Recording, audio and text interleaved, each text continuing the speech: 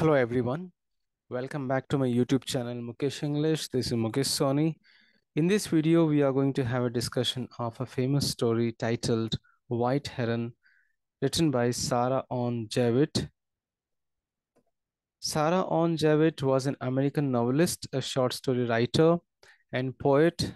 She was best known for her local color works set along or near the southern seacoast of Maine. At the age of 19, Sara published her first important story in the Atlantic Monthly, and her reputation grew throughout the 1870s and 1880s.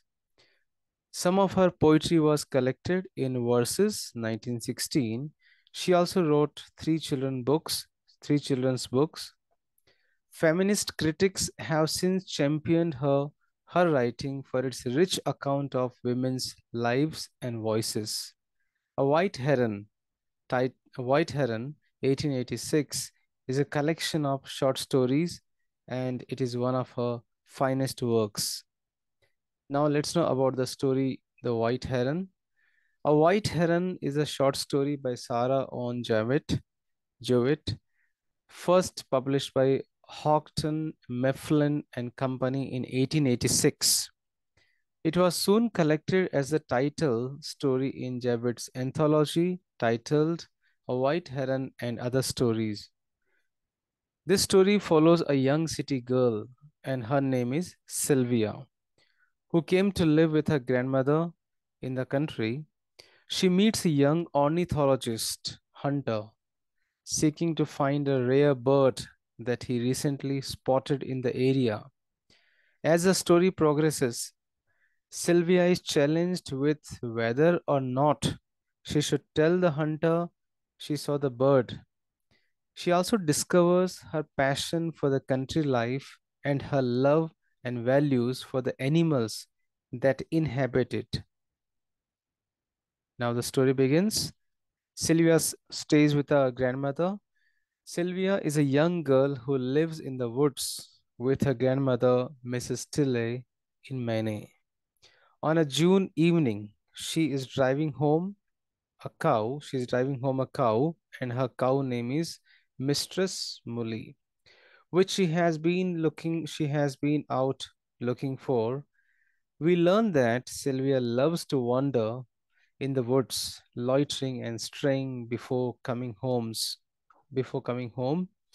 Sylvia had lived with her parents in a crowded city for the first 8 years of her life, but enjoys life in the country with her grandmother. She likes to live more in the woodland. Moreover, Sylvia is afraid of people and much prefers the company of the animals like the cow, which is her champion. Now Sylvia meets a young man. As Sylvia is walking home, she hears a whistling sound and meets a tall, handsome young man carrying a gun. He asks her for directions towards a road. She tells him it is quite a distance away. He tells her he has been hunting birds and managed to get lost, and he then asks if he can accompany her home and spend the night at a farmhouse or at a farm.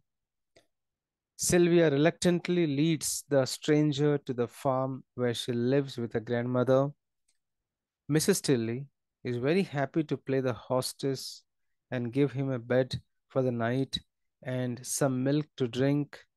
The man tells them that he is an ornithologist and has been out hunting for birds to add his collection of stuffed specimens.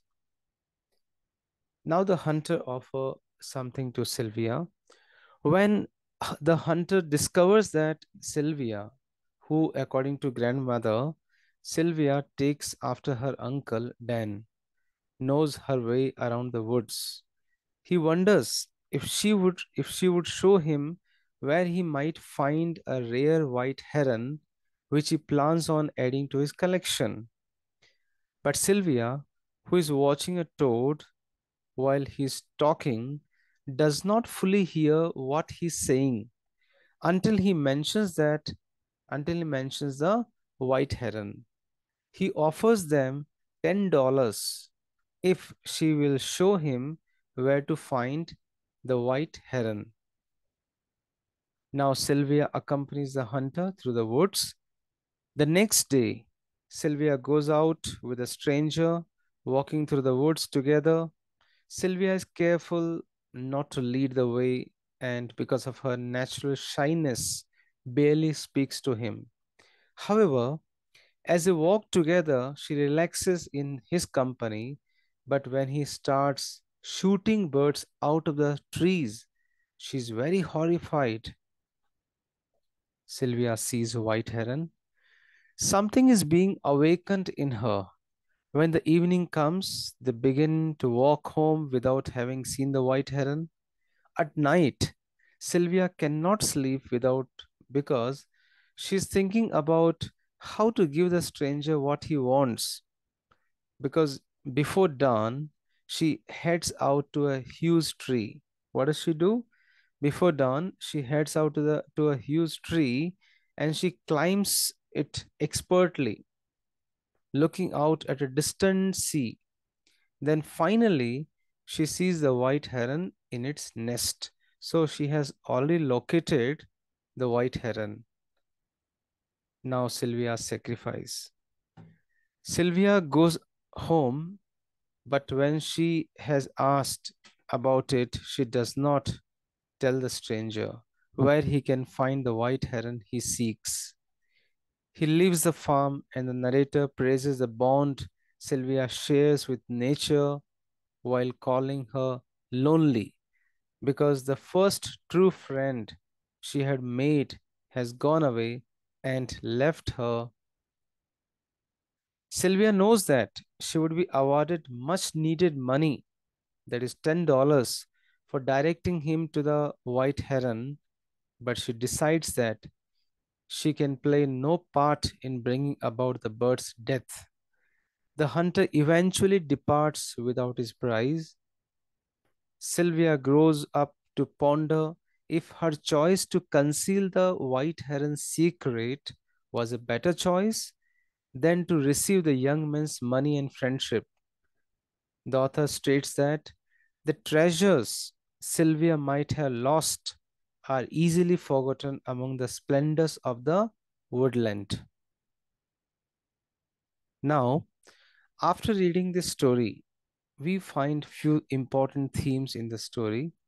The story A White Heron has two clear interrelated themes. Number one, the loss of innocence and the dawning of romantic love and the love and care for nature, which Sylvia embodies. In choosing to give up the later in pursuit of the former, Sylvia makes the decision to remain lonely, at least for the time being, without any human friend. Now the stranger has departed. Thank you so much for listening. Dear friends, thank you so much for watching this video. You can reach me at mukeshenglish@gmail.com. Please do subscribe the channel, click on the like button for more videos on literature, workbook, pronunciation, grammar, communication skills, presentation skills, interview skills. Stay in tune with Mukesh English. Thank you once again.